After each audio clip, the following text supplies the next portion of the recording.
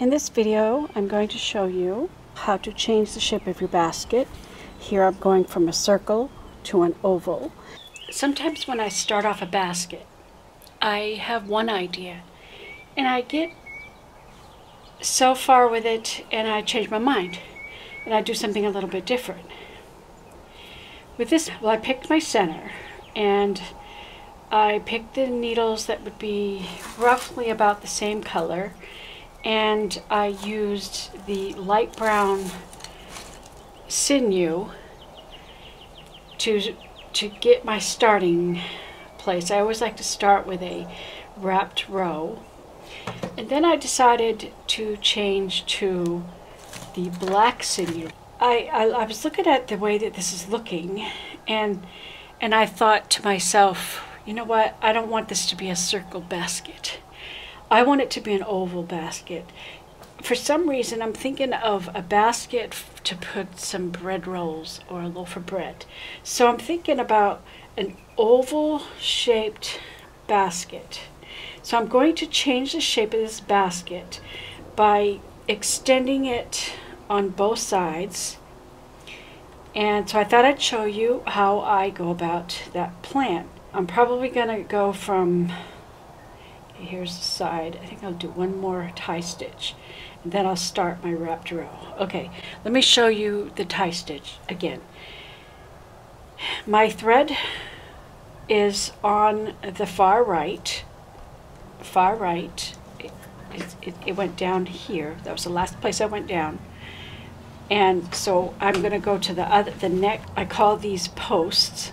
I'm on the right, so I go to the opposite side, the left side of the post, and come up through.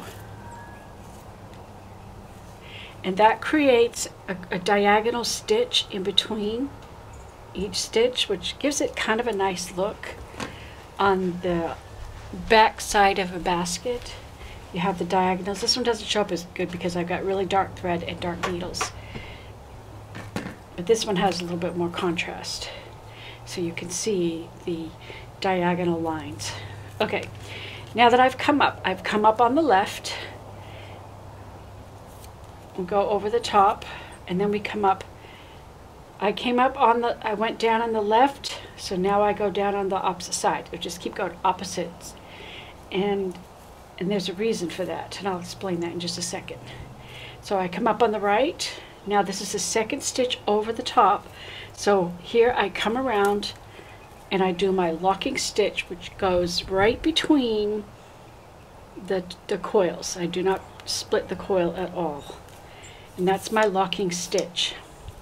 Because I'm going left, right, that gives stability, because when you're putting together something in the form of a circle, there is the centrifugal force that wants to push out. And this stitch is really good. The tie stitch is really an excellent stitch for stabilizing the thing so things don't shift back and forth. If you don't do it right, you may have things shifting. It's going to create straight lines or straight posts. Now I'm going to start my wrapped row.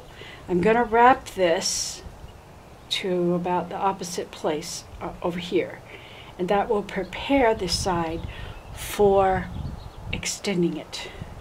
My straw is still good.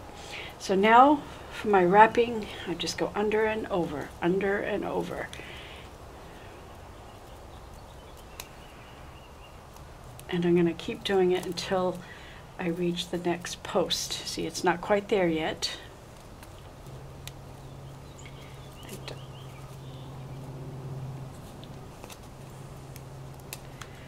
Try to keep it tight. Okay, it's just about there. One more. Oops. One more. Now that I am there, I will go to the left side. Comes up on the left side of the front. And then we go over one more time, and we come up this time on the right. I always like to look to make sure I'm going in the right place and I'm not splitting any coil. And this stabilizes that wrapped row. And this is how we start doing a wrapped row after having just came off of the tie stitch. And I'm going to continue to do that all the way over here, and then I will do, I think I'm going to do 3 stitches of just a regular tie and then wrapped row here. And so I'm just going to go ahead and do that. Okay, I think I've got it as far as I want to go. Let me just check it. So I'm using my tape measure to measure this part at 7 inches. So I'm thinking about skipping right there. So we'll start here. And it's going to work out. Yep, I go right to there. Perfect. So I am ready. So I'll go back to the tie stitch. Let me just add a couple more needles. Guess I should back out because it's really hard to do this. I wish there was a better way for me to see what's in the camera, especially when I'm outside. The lens thing is so dark, I can barely see. This is as far as I'm going to go with the wrapped row, because this is the part that I'm going to extend, and I'm preparing it for that extension by doing the wrapped row. So these 3 stitches are just going to be a regular tie stitch. So on the right, I go to the left. I went from the right side to the left side. Now I go over the top and I come up on the right side from the front. And this is the second time over, and that's going to be my locking stitch. So I come around. I'm coming around from the left, I go down into the right, and that's my locking stitch. I know it's upside down to you, but this will be a little easy for me to see. Okay, so I've done the one, now I need to do the next. We do our diagonal stitch. I've just come around the post. I go from, I'm on the right, my thread is on the right, so I go in on the left.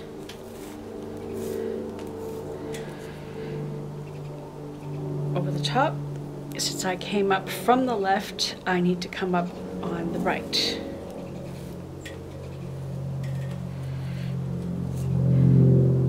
And then we do our locking stitch, coming around the post. That's the stabilizing stitch. Okay, and this is exactly what I want for my sides. I will have 2 gaps or 3 posts. Now right here I begin my wrapping, and I'm going to wrap all the way around till I get to that point right there, the same as I've done here, but always have to add more needles. I cut off the cap, and this one's got 2 pieces. Sometimes it needs 1, sometimes it'll take both, but that's pretty tight, so I think we'll just go with the 1. And we begin our wrapping. With my left hand, I hold it. I do all my work with my right hand wrap. I'm letting you see the back side now because I'm doing it kind of the opposite way for you. Now I'm at the next post, so we do the locking stitch, or well, the tie stitch. So we go down once over the top and come up on the right. And this is the second over the top, and then we do the locking stitch, which comes around. That secures that, and we'll just continue doing wrapped all the way till we get to right there. Okay, I have finished up my wrapped row. I did here to there, and I left a gap of 2 spaces right here that are not wrapped because I want this to be the side, and then I did a wrapped row from here to there, and I've got my 2 spaces on the side so that these 2 areas are opposite each other, and So I've completed preparing this side and that side for my extension. Now I'm going to do two more tie stitches. So on the back I do my diagonal. I'm on the right side, so I go into the left side of the next post. Remember, I call these posts. So I go into the left side. Let me just pull up. My thread is really long because I just recently started a new thread. Go over the top, and because I came up from the left, I want to come up on the right on this side. I always like to look to make sure I'm going in the right place.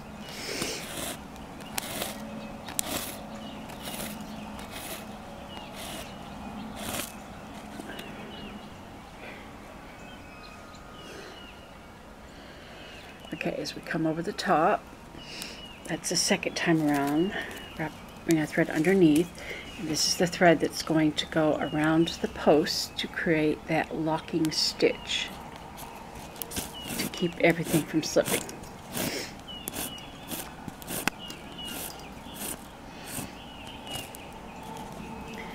And one more.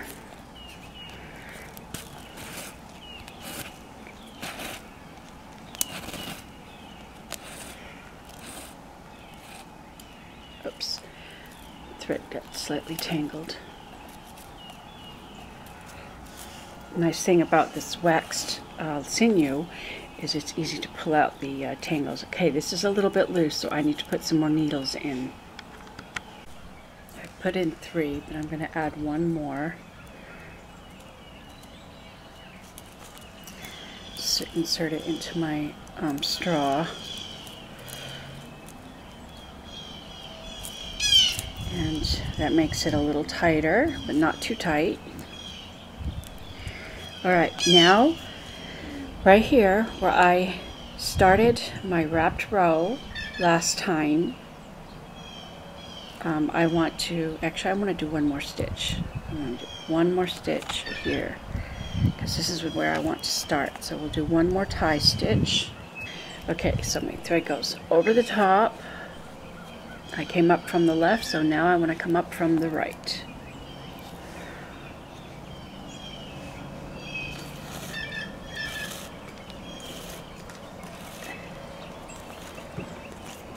Over the top, and then around the post to make that locking stitch. And then we're going to start wrapping.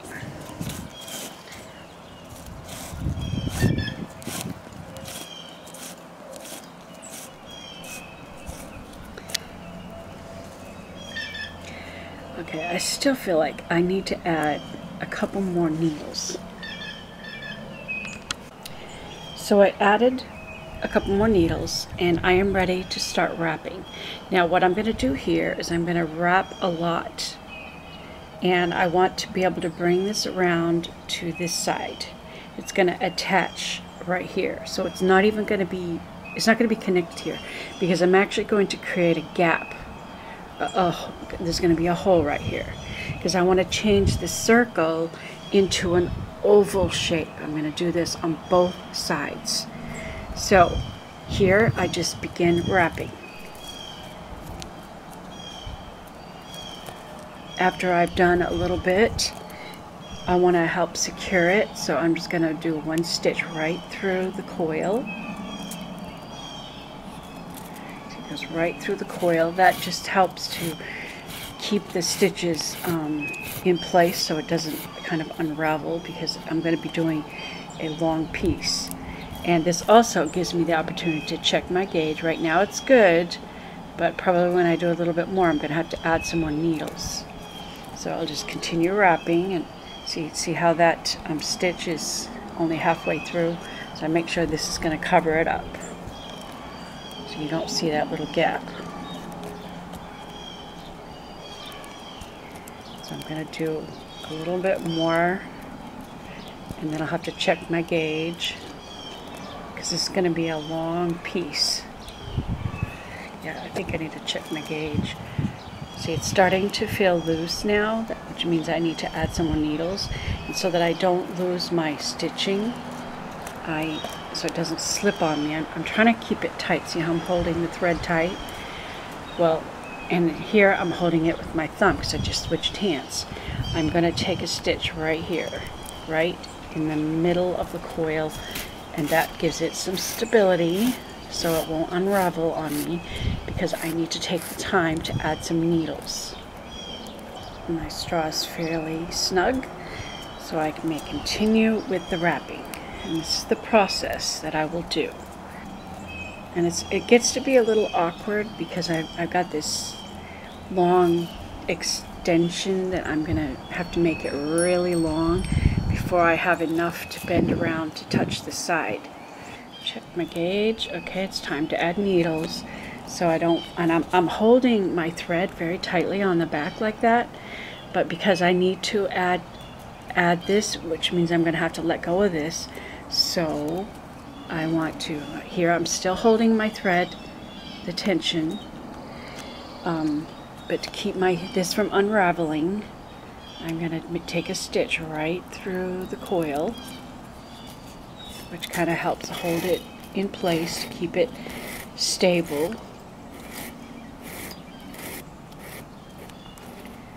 See, now I can drop my thread and I don't have to worry about it unraveling on me. Now that allows me to put more needles in, which I need to keep doing, so I'm going to keep working in that fashion until I get this long enough to go all the way around. Okay, you can see that I have this long extended arm, and it is about the size of the last wrapped coil, but obviously I need it to be bigger because I really want to shape it kind of like this. So I have to continue. Looks like I need to do, I think that shape might be pretty decent. I need to do a couple more inches of wrapped row in order to be able to have it finish up and connect right here. It is a little awkward because you're only holding on to this arm, and you want to be careful with it that you don't accidentally break that arm. And one more thing, when we're doing this where we're taking our needle and we're going through the coil, you don't want to have a needle that's very large, because it could break a lot of coils. As you come through the coil, it may break one or two. So you don't want a really fat needle. You want a little bit slender needle. I keep various sizes of needles. I have my long extended arm, and I think I've got it the length that I want it, so I'm now ready to attach it. I did my little stitch through the coil to keep this from unraveling, and now I want to line up where this one ended so that is going to be in the same place, and I'm going to do my locking stitch, my tie stitch actually. So I come in on the left and one more over the top, and we come up on the right.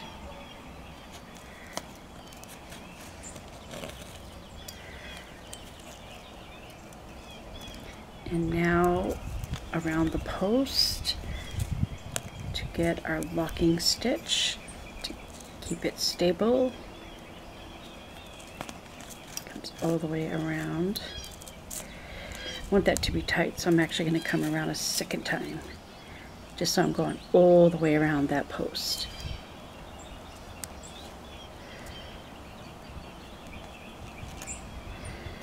There. Okay, so now this piece is attached. I'm going to do 2 more tie stitches, and then I will make a long arm to go on that side. And so this is how we can reshape our basket.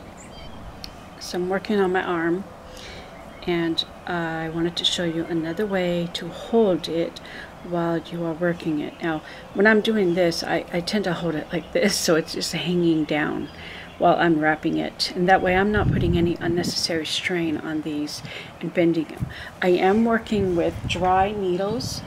These are untreated. I have not put them through a glycerin bath, so this is natural, sort of a light brown color that they are, and I'm not soaking them or anything. I'm using them dry, and I do prefer to work with dry needles.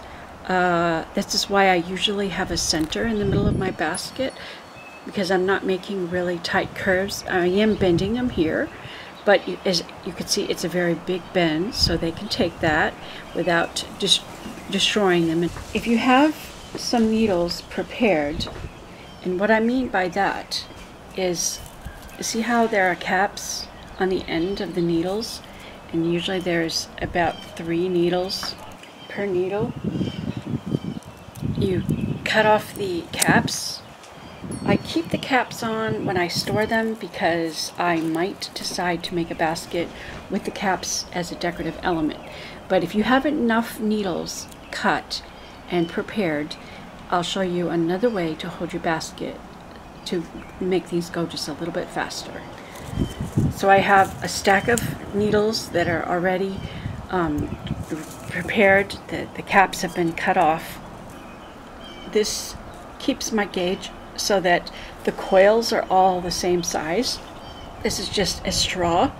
You can get a straw from anywhere. Chick-fil-A has really big straws. I think McDonald's has straws that are too small. These are actually come on the end of paintbrushes, and I have a bunch of them, different sizes, and this is kind of my favorite. It is a 1/4 inch gauge. So I do have this gauge measurement. It was a little tricky getting that in here for your benefit. But yeah, this is my favorite size right here. This 1/4 inch is about the size that I use. You can do them larger. Like this size would be really big. That's 17/64. This is 9/32. You could do them larger if you wanted to. All right, let me show you how to hold it if you have your needles prepared. Okay, so I'm wrapping, and see how I've got it around my finger, and I'm going to hold it tight like this. And this is loose, so I've got my whole hand.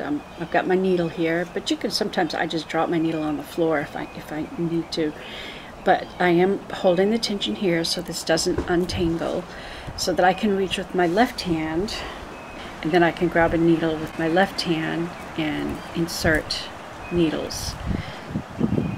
Still need more needles. So while I'm inserting my needles and checking with the left hand, my right hand is still holding the tension so it doesn't come loose.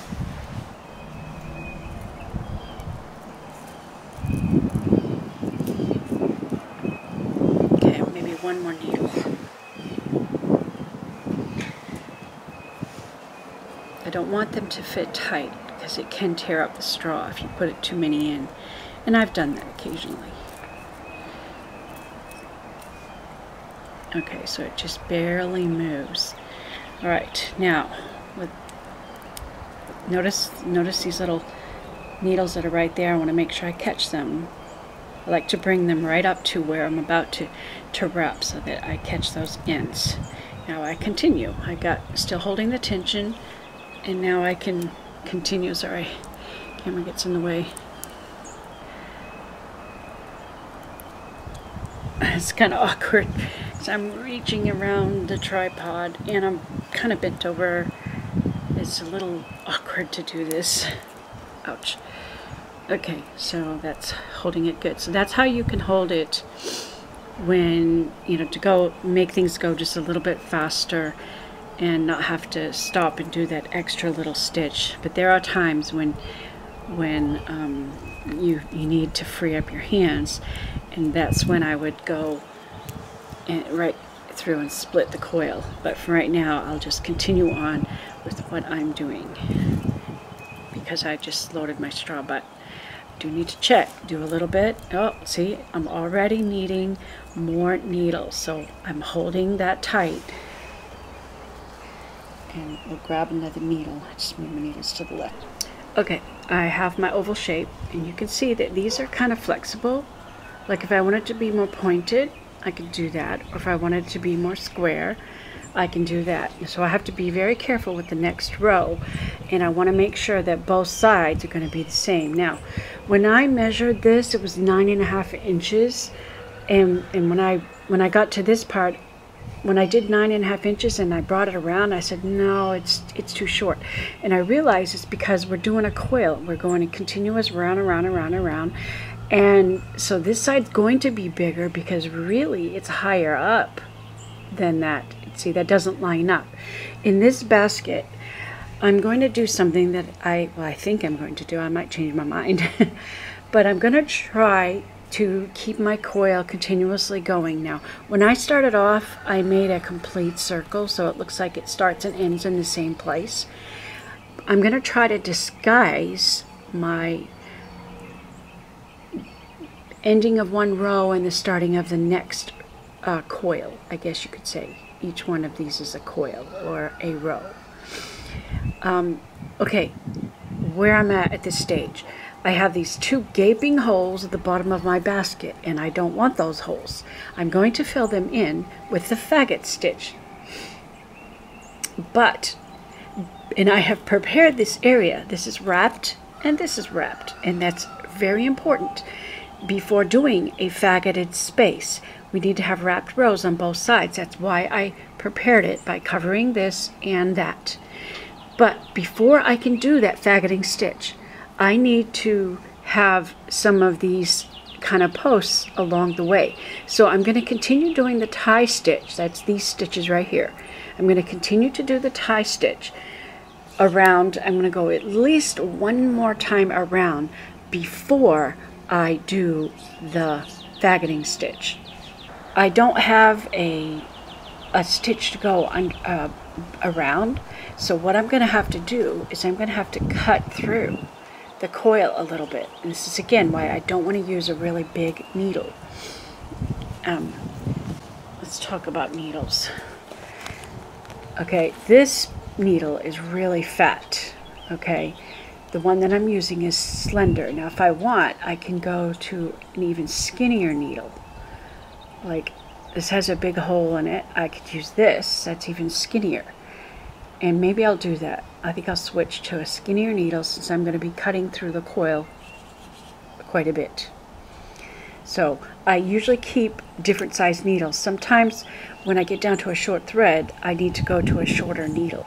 So I'll switch to that. Or if I'm doing beads, I need to have a really skinny needle that will fit through the needles. But if I'm not going to be cutting through any coils, I might use this big, long steel needle. Okay, so I've switched to a more slender needle. And since I don't have any stitch in there like these to go around, what I'm going to do on the back side is thinking about right about there. I'm going to go right through.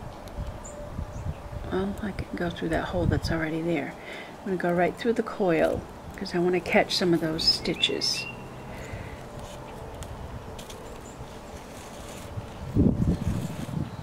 And that's my diagonal stitch, goes from here to the next. Okay, then I can do my tie stitch. So one over the top, and I think I'm going to come right back through that very same hole because I don't want to make too many holes.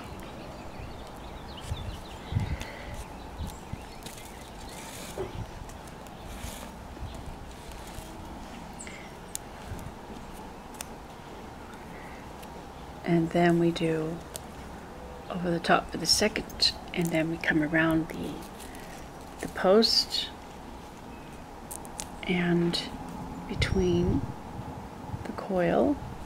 This is the locking stitch. So I've just established a stitch. Okay, the next one I want to be about right there, but I have to check. I need to add some needles because my straw, we don't want to get the straw too loose. If the straw starts slipping and starts falling off, then you forgot to put needles in. That happens sometimes. You get wrapped up in doing your stitches and you forget to check your gauge, and then whoops, your straw's fallen off. And about one more thing about holding it, I feed my needles from the side because that's the way I prefer to work a basket. Other people work the opposite direction, but I figure I'm right-handed. I do all of my stitching with this hand right here, and I don't want to have to go around needles sticking out on this side. This works better for me, but let me warn you, for beginners, don't hold this and bend your needles like that.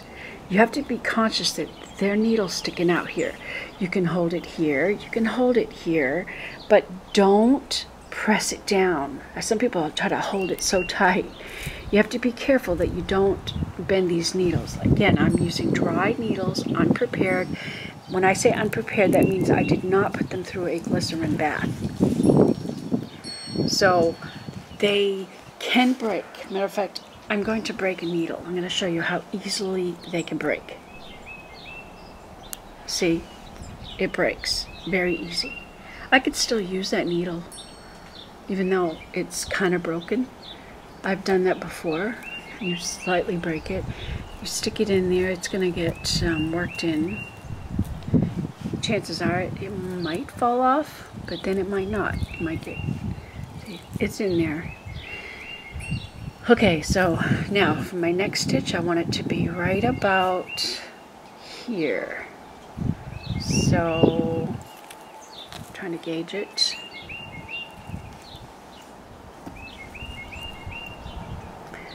Right about here. So I want to go in right there. I have to do this because I'm doing a tie stitch on a wrapped row, because I want to try to give some stability to my stitches, and this is where I have to get this row to be attached to. And I'm going to use again that same hole so I don't make any unnecessary holes in my coil.